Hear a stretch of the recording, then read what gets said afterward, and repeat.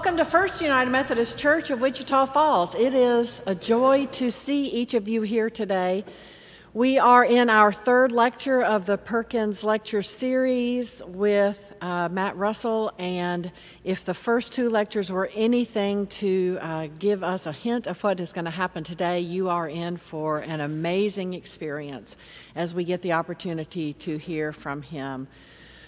Those of you that are clergy that are coming to the clergy luncheon afterwards, then you'll be directed on your way out. So we invite you to join us at that time after the lecture is over. In the meantime, I invite you to stand as you are able, and let's join our voices together as we sing hymn number 160, Rejoice Ye Pure in Heart. Let us sing together.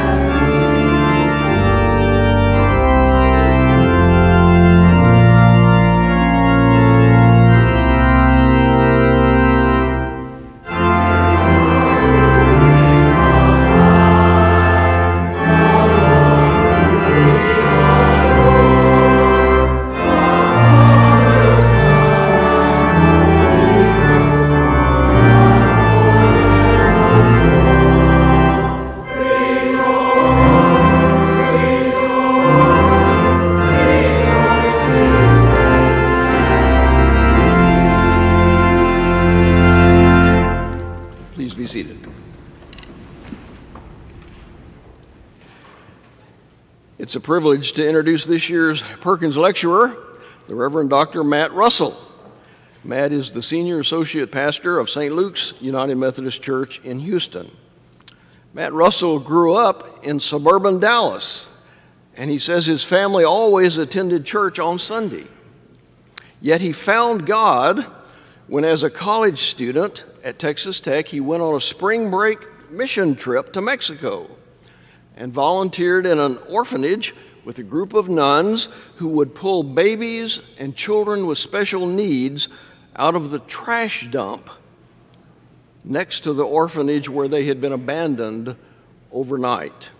There, he says, he was confronted by a type of love that he could not explain, but he was so moved that he left school and spent a year helping the nuns full time.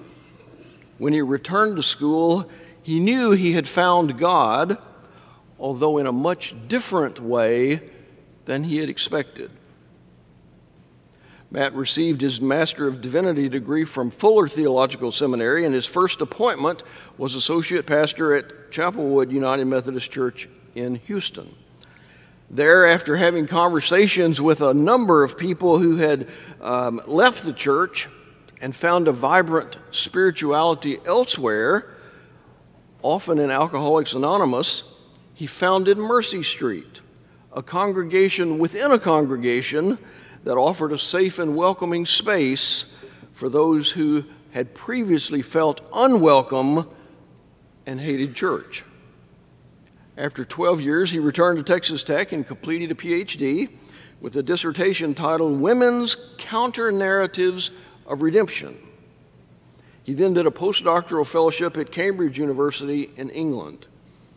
He returned to Houston to his current appointment at St. Paul's, where he also serves as the co-managing director of Project Curate, which is a social action and racial equity nonprofit, the executive director of Iconoclast Artists, a poetry program for at-risk urban students, and assistant professor of recovery ministry at Fuller.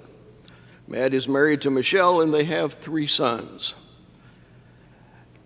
As we continue to try to focus on our mission, Matt is here to help us think more deeply about how we're called to participate in what God is doing in our community and what our participation would mean both to our neighbors and to us. Matt, we're delighted to welcome you to Wichita Falls, and we hear you gladly.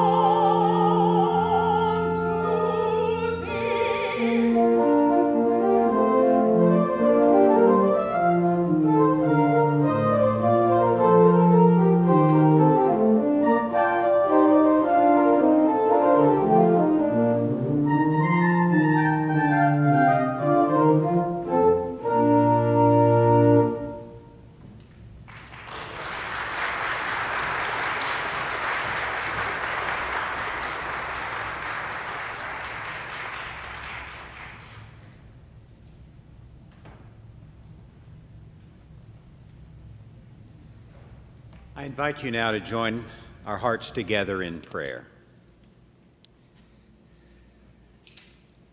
Loving God, you love us deeper and stronger than we can even imagine. Yours is the name above every name, and we bend our knees and lift our voices to worship you. We can only think in human, earthly terms, but your love is beyond anything we know. In you, we find that sense of community and belonging that eludes us everywhere else. You created us and our world and declared it good. You called us to be good stewards of your creation and to be caretakers of each other. Living God, when we feel discouraged about the world we live in, or we feel helpless and hopeless, remind us of your love through the love and care of others. Take away our blindness and our doubt.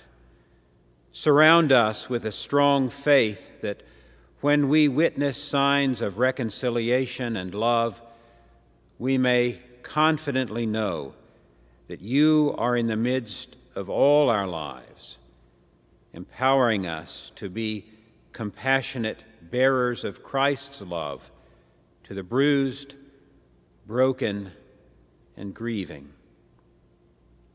Heal our wounded spirits. Restore in us a spirit of joy.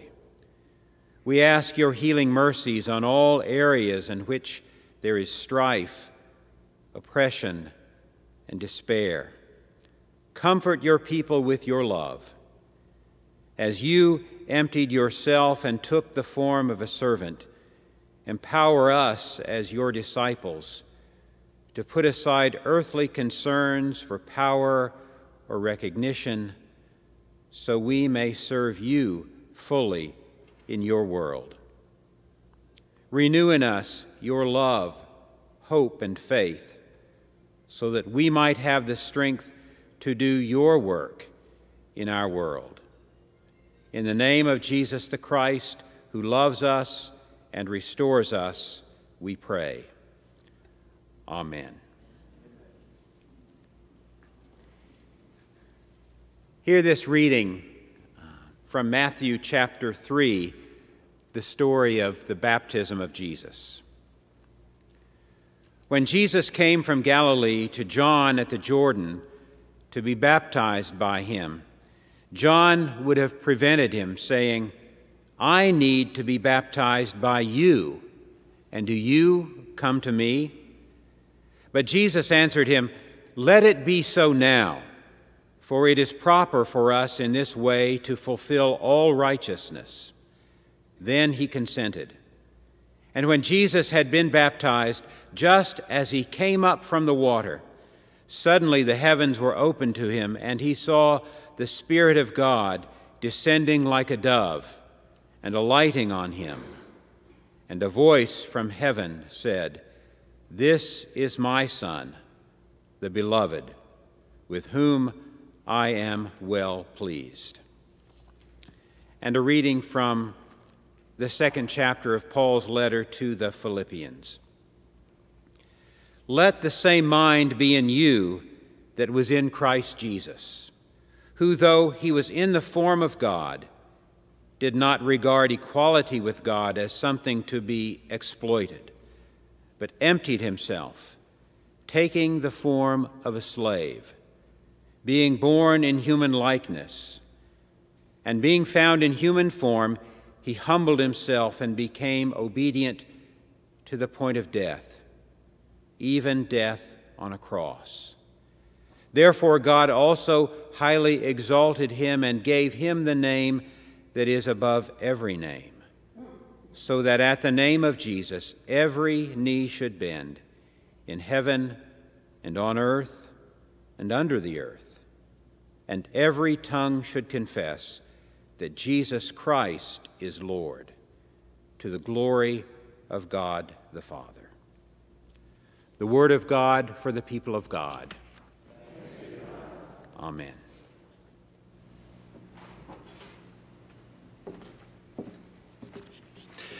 Good morning. I think I need to turn that on. There it is. Good morning. In the words of King Henry VIII to his second wife, I won't keep you long.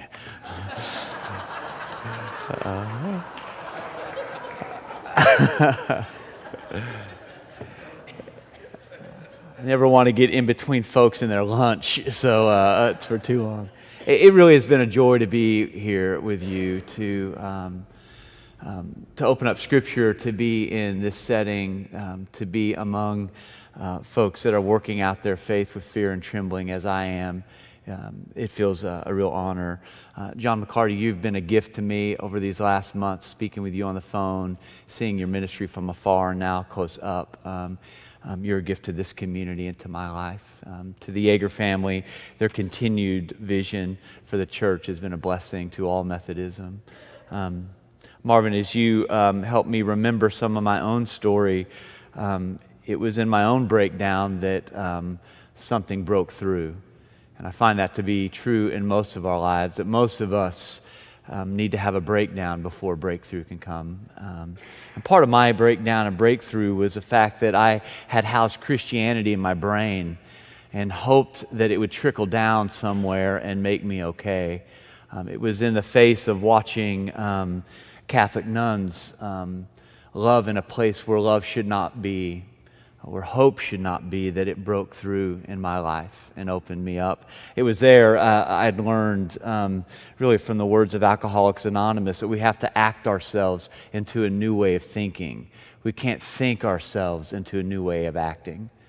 And I think that that is a call of the church in this place, is that we must act ourselves into new ways of thinking. I think we have a great model of that in Christ. So let's pause for a moment and just pray before this time. Now may the words of my mouth, the meditation of my heart be acceptable in your sight, O Lord, my strength and my Redeemer. Amen. It was in 1975, my folks had just become Christians. They came out of the Jesus movement. We became members of Suburban United Methodist Church, and for my folks, faith was something that you performed. I saw them perform their faith day in and day out in their lives. My mother heard about a halfway house in downtown Dallas, and so on Saturdays and every Sunday after church for as many years as I can remember, we went to this place called the House of Faith. It was a halfway house that took in drug addicts and prostitutes coming off the streets. My folks must not have known that I was a little kid, because we were just kind of chucked in there with them all. And many of these folks started getting baptized. They became Christians. I watched this happening, and I asked my folks if I could get baptized too, and they said yes. My sister sent me a couple pictures about a month or two ago, and in those collection of pictures is a picture of me at my baptism. I was baptized in a pool up near Lake Texhoma. And around me in this picture are a bunch of recovering heroin addicts and ex-prostitutes. I think I'm 8 or 9 years old. And I'm standing around this pool, my hair parted in the middle, looking like Peter Frampton, smiling from ear to ear, knowing that I wanted to be identified with the story of Jesus. I wanted to be identified with this Jesus. I knew that even at that time, I was being claimed and I was being shaped by the love of God. Even at that age, my heart was open to a power and to a presence that was deeper than what my own brokenness would become in the years following. Over these past couple of months, I've been thinking a lot about baptism, particularly in the last couple of days following General Conference. My own hand-wringing, standing around the hand-wringing of others. I think that this may have something to say to us. Because at baptism, really the call of our own lives is to live by a different script. Do you renounce Satan in all of his works? I was asked as an 8-year-old. Sure, I said. Which is really to ask, there is a different narrative that the gospel is creating, and will you give your life to that? Will you become that? Amid all the narrative of consumerism and militarism, of the therapeutic kind of world that we live in, will you live counter to those kinds of narratives that want to shape us? And will you live by a narrative of the gospel? To be formed by it, to be given to it. Our Christianity has been formed in modernity, where there's a promise of assurance and certainty. And our faith, I think, will always lead us to a Kierkegaardian edge where we don't know what to do, we don't know where to go, but we have to lean forward into the arms of a God that calls us to take a leap of faith out of our assurances, out of our certainty. Not making strategic moves, making sure at the end we will come out as winners, but giving ourselves to a God that abandons himself to a world that God loves. We have married our prophetic calling as clergy many times to upward mobility and security. And that becomes very problematic in these times. And so over the last season, I've returned to baptism as an anchor and as a resource, realizing that baptism puts us somewhere. It takes us somewhere. One of the things I missed out in 1975 was just that. As a kid, that the New Testament call to being baptized means that baptism puts us somewhere. It puts us where Jesus is. Because being immersed in Jesus is to go where Jesus goes. Paul in 1 Corinthians, when he talks about baptism, kind of reaches into the history of Israel and says something really odd about being baptized into Moses. That Israel is being baptized into Moses when they came out of bondage. And what he seems to be saying is that the Israelites go where Moses goes. And it's not always where they want to go. It's not always in the place of security. It's never in the place that has kind of a 5-year plan. They're immersed in the destiny of Moses. They're carried along with him. And so it is with us. We are immersed in Jesus and we go where Jesus goes. So where does that exactly take us? Where does baptism put us? Where does it deposit us? I want to suggest today in just a couple of minutes that baptism will always place us in 3 distinct neighborhoods. There's a picture of Jesus being baptized in the Greek Orthodox tradition. It's represented in this kind of classical icon. Most medieval depictions of Jesus have John the Baptist looking like he just stepped out of a VW van, you know. His hair longer than me, kind of tanned. He's kind of looking like he's a hippie. Jesus in these depictions in medieval kind of art looks more like a northern European who's just laid down his surfboard and he's standing in about an ankle deep of water, right? But not for the Greek Orthodox. Our Greek Orthodox brothers and sisters, in this icon, Jesus is naked, is stripped naked. His clothes are being held by angels on one side. John the Baptist on the other side, and he is neck deep in water. This hand is coming out of heaven looking like it's about to plunge him in deeper into the waters. And underneath him, you see these gargoyle-like figures represent the evil of the world, these shadowy figures that are supposed to represent the river gods, this primordial chaos. These shadowy figures that represent all the turmoil, all the hostility, all the disorder, all the violence in the world. Karl Barth calls this the Das Nichte of the world, that which is nothing, the return to chaos. The presence which extinguishes and abates and stands against the very creative work of God. And these are the waters that Jesus is immersed in. These are the waters that Jesus is plunged into. The baptism of Jesus is understood as a descent into the chaos, into a world of unregulated reality, of despair, of acquiescence to all that would undo creation, and He's up to His neck in it. This is not a God that stands outside, that pulls outside. This is a God that's given to it, it's submerged into it. And it's out of this primordial, elemental chaos that God brings forth creation. And just as the Spirit comes down, brooding over the chaos in Genesis 1 and brings it out a world, so Jesus descends into the chaos of this world. The Spirit comes down upon Him and equips Him to bring out of the world a new creation. So if we were to ask where baptism deposits us, where does it take us, what neighborhood and what location does baptism put us in? Well, I think we'll find that the first neighborhood is the neighborhood of chaos. Baptism brings us near to the chaos. In a sense, to be baptized is to go where Jesus goes, into the depth of human condition.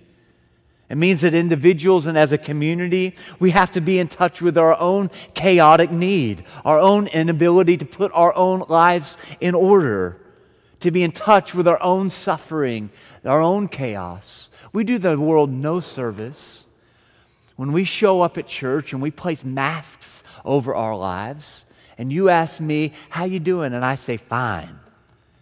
And underneath all that fineness, there is things I don't know what to do with. Chaos that creeps up at me in the middle of the night. We do no service to the world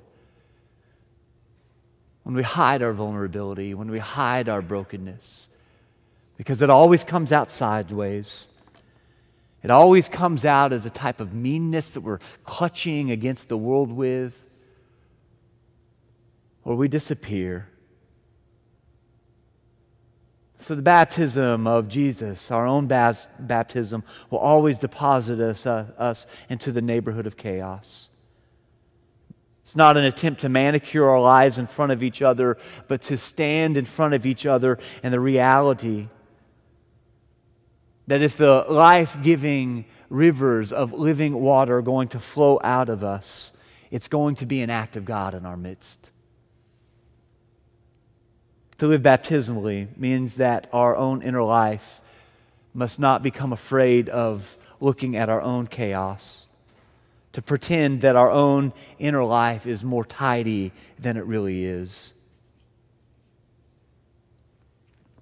Dietrich Bonhoeffer says this, that in our confessions many times what happens is that we confess to a holy God.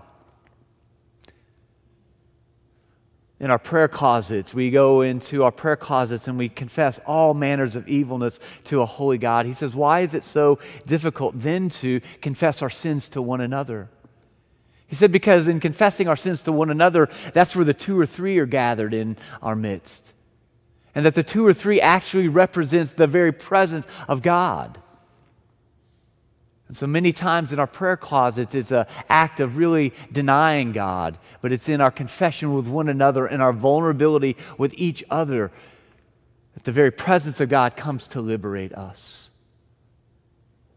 Bonhoeffer says that's why when a real sinner shows up in church, we're all really shocked.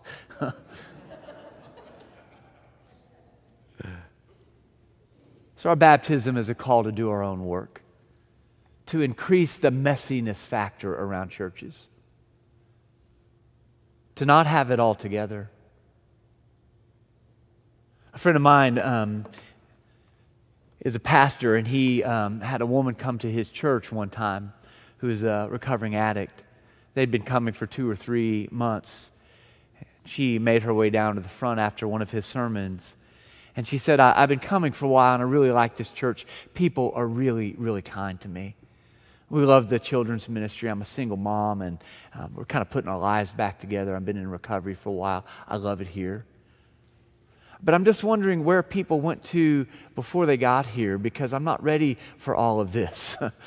I kind of need to know where people got clean and got all put together before they got here, because that's where I need to go.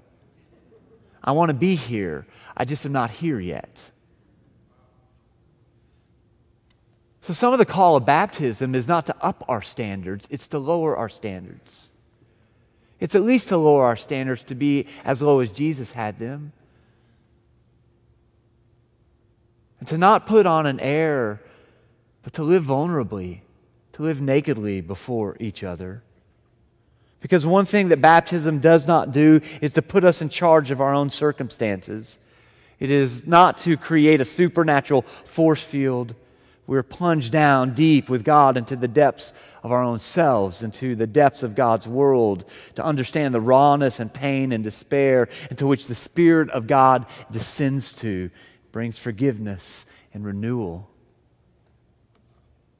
I think I mentioned on Sunday that I drank deeply as a child of this God that moves us left to right and up, that Christianity is this unbroken movement left to right and up, a theology of ascent. But again, in His baptism and the death and resurrection of Jesus, Jesus points us towards a theology of descent, of moving downward, descending. We've often understood baptism as a position of status that marks us off from others, and I think that in the end is wrong-headedness. And here's the paradox, because obviously from the very beginning, baptism has a function and has functioned as a marker of Christian identity. And markers of identity mark people off, don't they? But here it seems that we have a marker of identity which is meant to give us precisely that identity, which is not to be afraid of identification with any other human circumstance. It is not to put us behind a rope or behind a wall. It is to allow us to identify with any other human circumstance.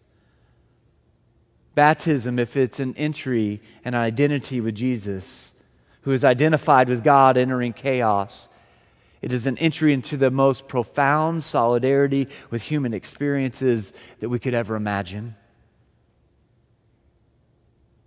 It is not being a part of a holy club, distinguished by its purity and absolute integrity.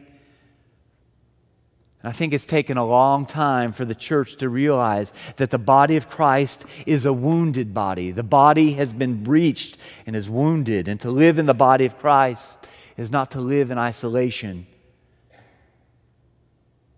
To be holy is to be in the neighborhood of Jesus, and therefore also to be in the neighborhood of whomever Jesus is in the neighborhood of. We see in the Gospels the sort of people that Jesus is constantly, habitually in the neighborhood of. And once again, we're back to a proximity, a neighborhood of chaos.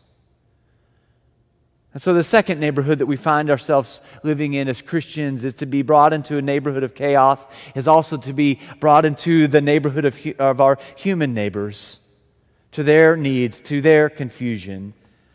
The baptism puts us in solidarity with the world. And so there's a sense in which baptism is not only being cleansed from, but in a strange sense, baptism also means to be contaminated by. In Christ, God lives in a wounded body in the world. He who has made sin on our behalf for our sake. And from only lowering our defenses, opening up the breaches, becoming more vulnerable, comes openness of the Spirit. And Jesus became contaminated by baptism, to be affected by the needs and the chaos of the world. This was the unyielding mission of Jesus, to stand with those that we are tempted to regard as contaminated, to stand in the neighborhoods that make us feel awkward. So baptism is to be up to our necks in it, to be in touch with our own chaos, our own need, our own doubt, our own addictive and maladjusted tendencies, living in the proximity of chaos, and to understand that the only place The only place that we are spoken to by love and by the love of God is to be summoned by the identity as a child of God in and through the Spirit and be standing in the place where Jesus stands. So baptism takes us to risky and dangerous places. The cost of facing our own chaos, the cost of standing in solidarity with others, the cost of our own contamination is the cost of it all. There was a couple in my church at Mercy Street that we baptized named Paul and Peggy Hinnick, and over the years they rooted into our community. They were amazing folks. There's a woman named Jessica that we baptized, her and her child. Jessica was part of the Santa Maria Hostel, this women's shelter that was in our neighborhood. And she was a recovering addict, and Santa Maria was kind of known as the last stop for women in recovery. And we baptized her and her little son named Jacob. And about a year later, Jessica went back out, and her addiction took the better part of her. The court stepped in and gave her a 50-year prison sentence because of some other things that had gone on. So this little boy, Jacob, was put into CPS and was removed and was placed into custody.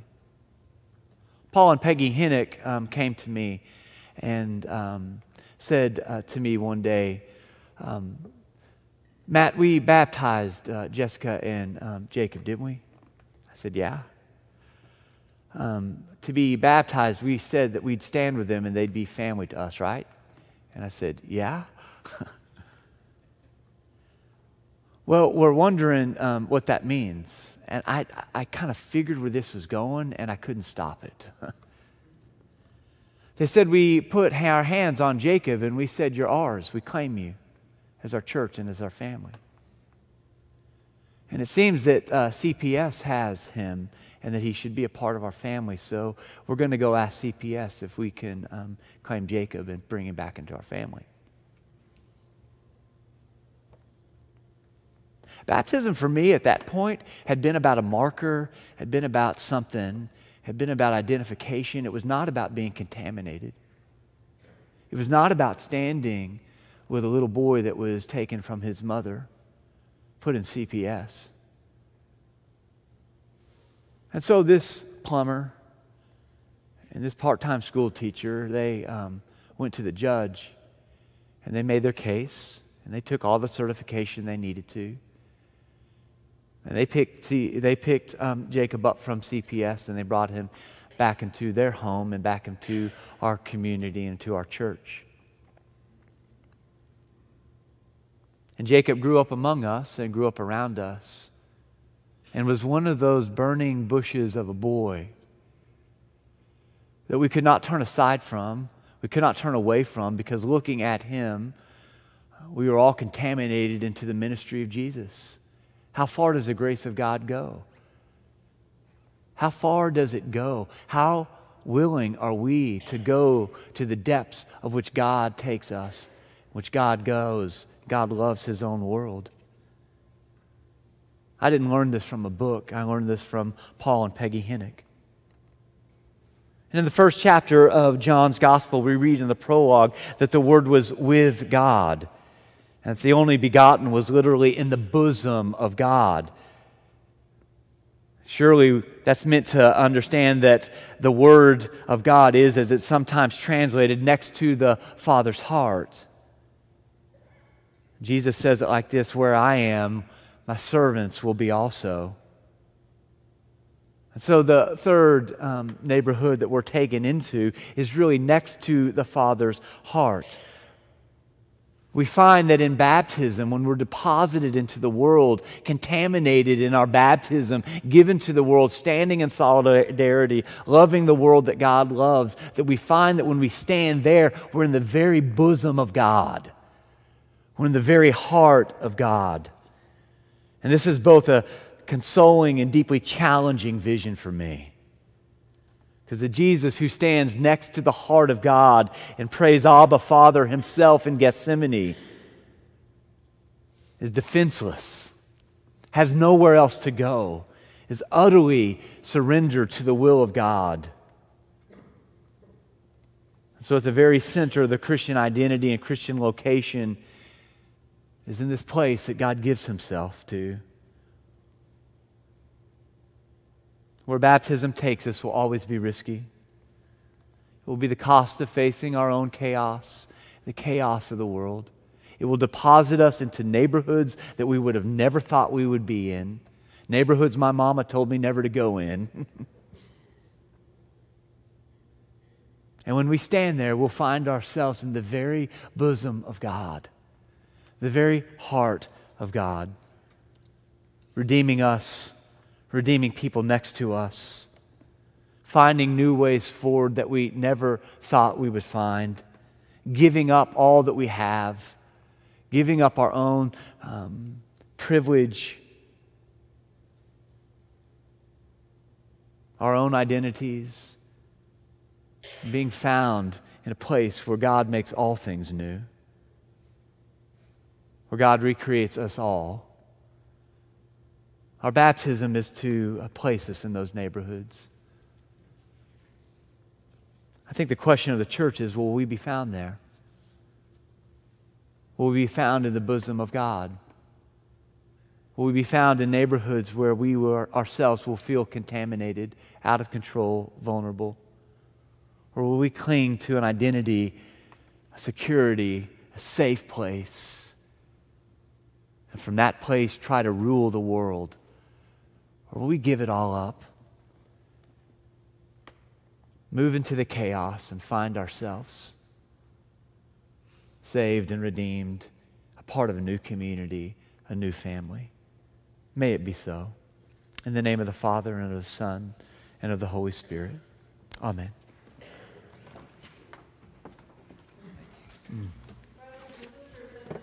Let us stand and sing hymn number 541, See How Great a Flame Aspires. Let us sing together.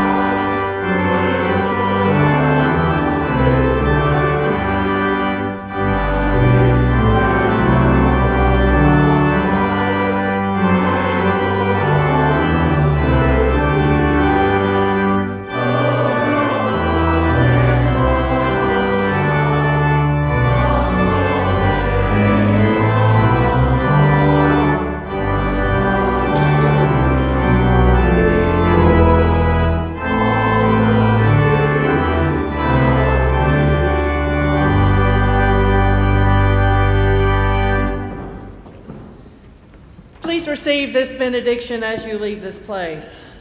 Brothers and sisters, live into your baptism. Live in a community, in a neighborhood of chaos. Be vulnerable to one another. Allow yourselves to be contaminated as Jesus was by the chaos, as God recreates us all. Amen.